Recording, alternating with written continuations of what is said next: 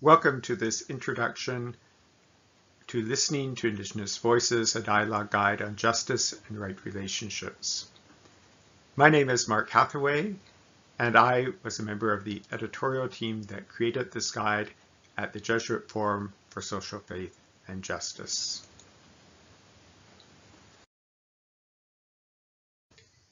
To begin, I'd like to just give a bit of background about this guide.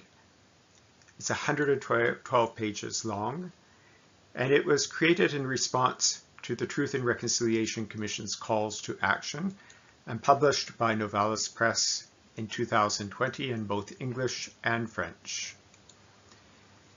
The guide was created by an editorial team made up of both Indigenous and non-Indigenous persons, but the contents of the guide really are mainly created by Indigenous authors and artists who gave us permission to use their writings and pieces of artwork, for which we're very grateful. The process of creating the guide was overseen by an advisory circle, once again made up of both Indigenous and non-Indigenous persons. And while this written guide is 112 pages long, there are also many resources available on the two supporting websites, both in English and French. The addresses are provided here.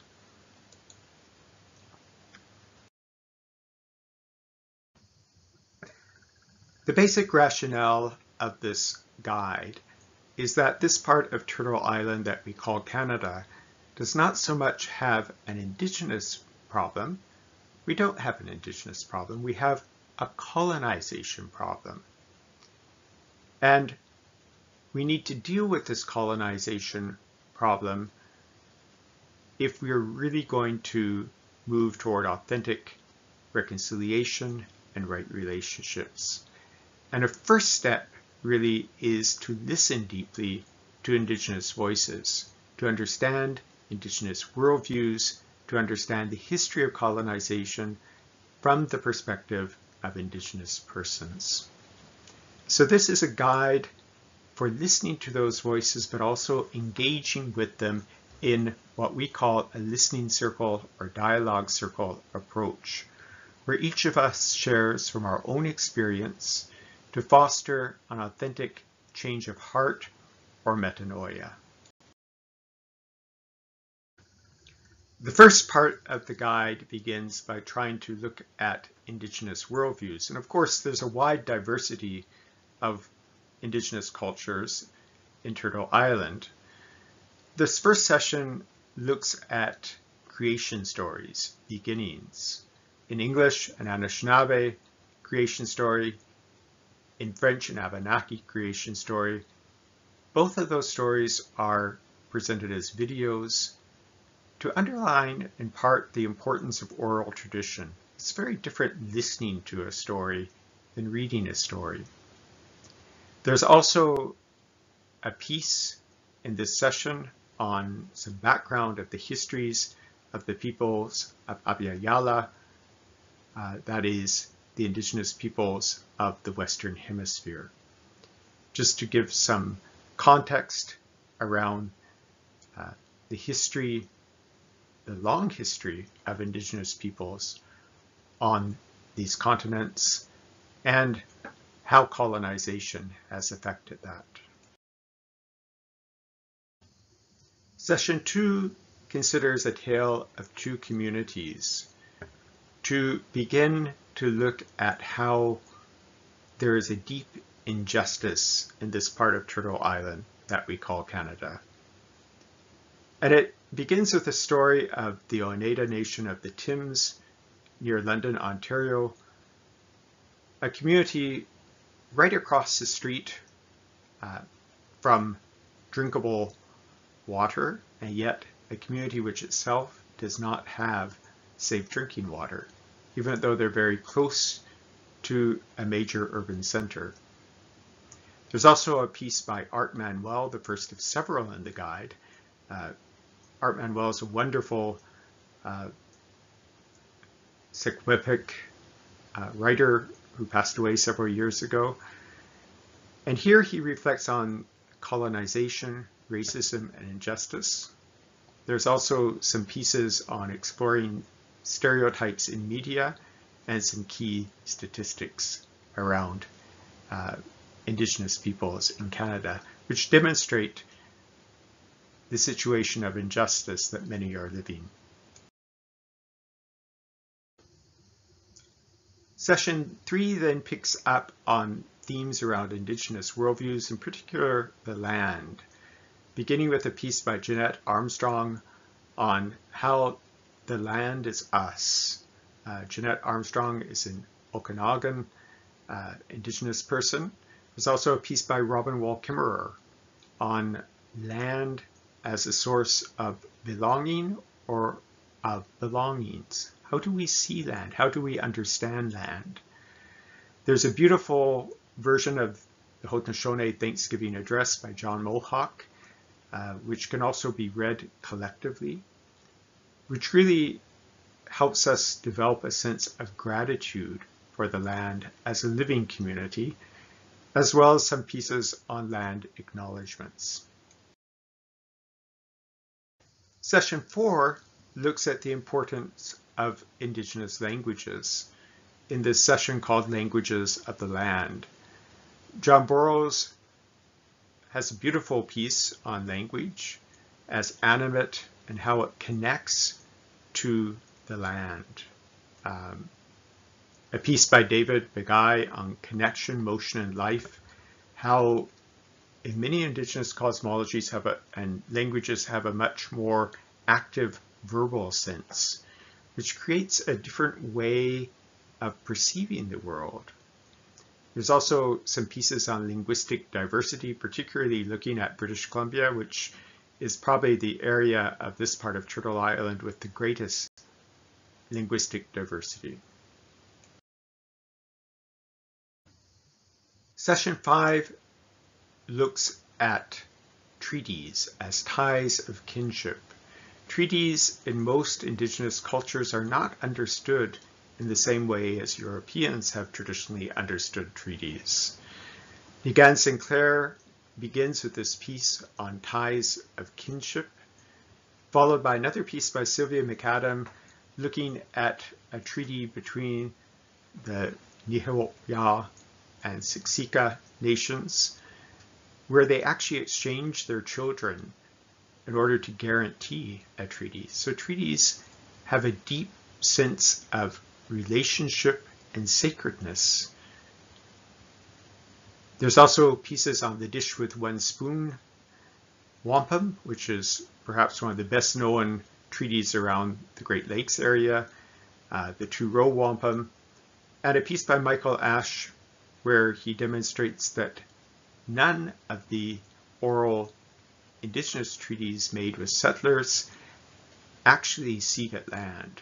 There's no ceded land in this part of Turtle Island. Session 6 then shifts to begin to look at the history of colonization. In this session on early encounters, which would encompass the time certainly up to about the end of the 1700s, it begins by looking at the doctrine of discovery, drawing on a number of different sources. One of those is a piece by Sylvia McAdam where she refers to the doctrine of discovery as fairy dust. And while the doctrine of discovery certainly had to do with an early church proclamation, the important thing here is to understand how it has become embedded in our legal frameworks and how it continues to have an ongoing legacy today. There's also a piece here on the early fur trade, as well as on some of the early missionaries, particularly the Jesuit mission in Midland, Ontario, and two pieces on two of the early treaties, one, the Great Peace of Montreal, and the second, perhaps not well known to many of us. Most of us have heard of the Royal Proclamation, but probably even more important is this early Treaty of Niagara, which in some ways differs from some of the latter treaties between settlers and Indigenous peoples.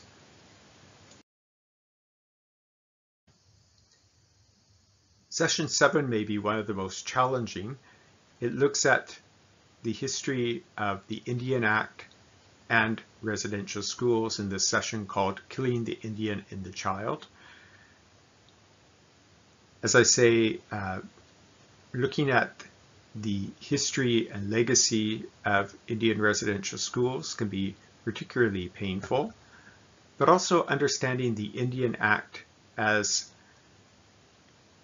an instrument of colonization and control.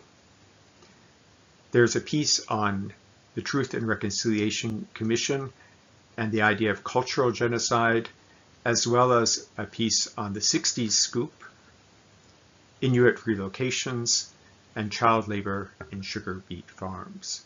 So really looking at that period probably from about the mid-1800s through to the 1960s and the history of colonization here in this part of Turtle Island. Session 8 looks at the more modern manifestations of colonization in this session called Dispossession, Dependency, and Oppression, which begins with a piece by Art Manuel focused on how those three aspects entwine to continue colonization today.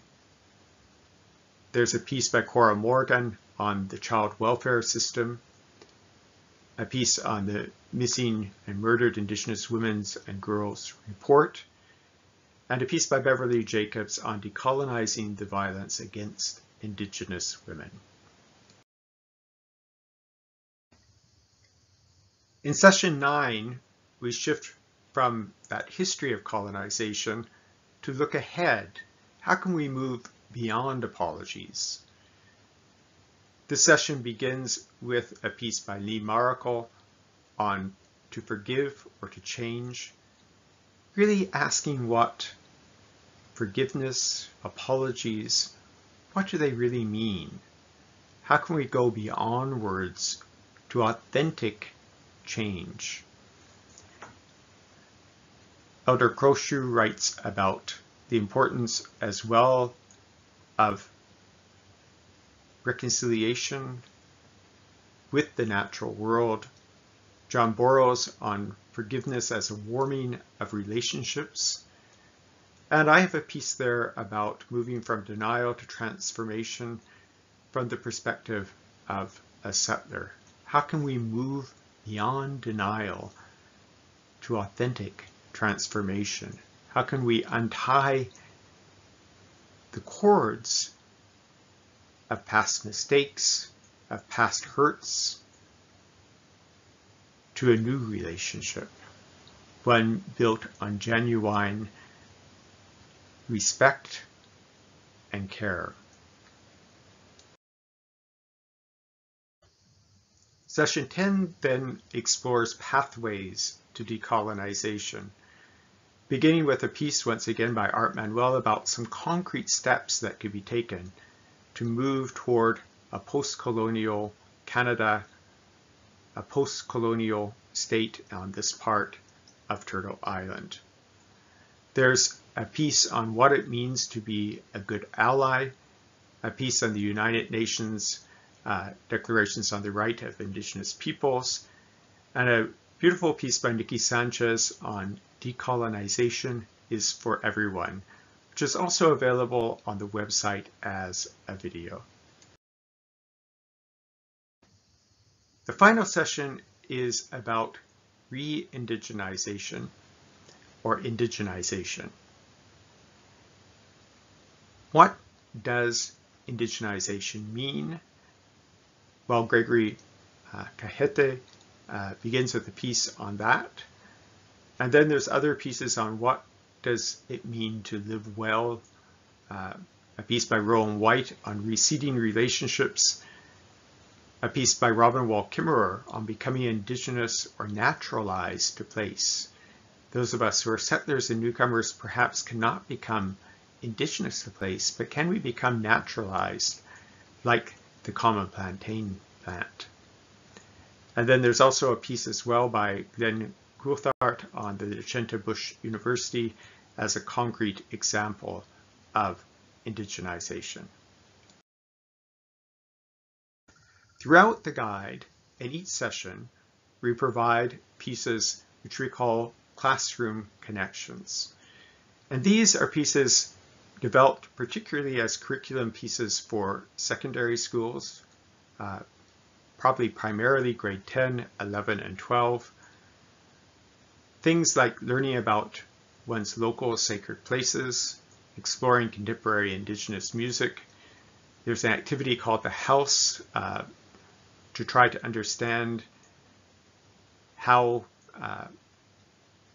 land was taken, but also the violation of treaties, a classroom debate on the doctrine of discovery, writing a letter on daily life in an Indian residential school, a tableau of Inuit relocations, how art is used as resistance, the whole image of the knower's chair, which was used by Lee Maracle in session 9, to think about cultural violence, and also trying to imagine what a post or decolonized Canada might actually look like.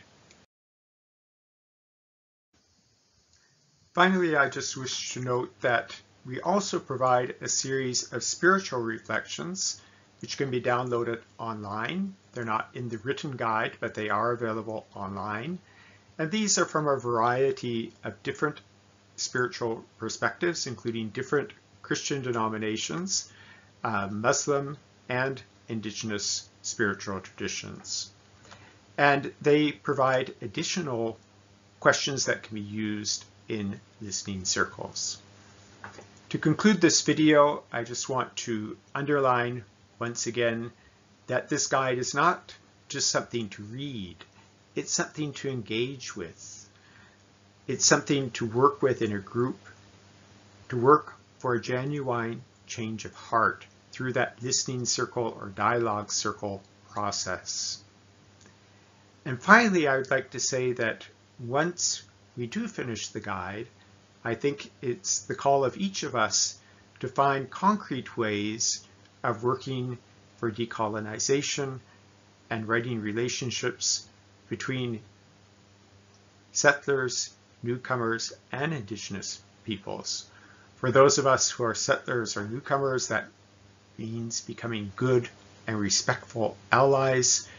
It might mean other ways of building relationship, because I think ultimately that is the challenge, to reimagine and rebuild relationships. It's a long journey. I wish all of you well, and thank you so much for listening to this video.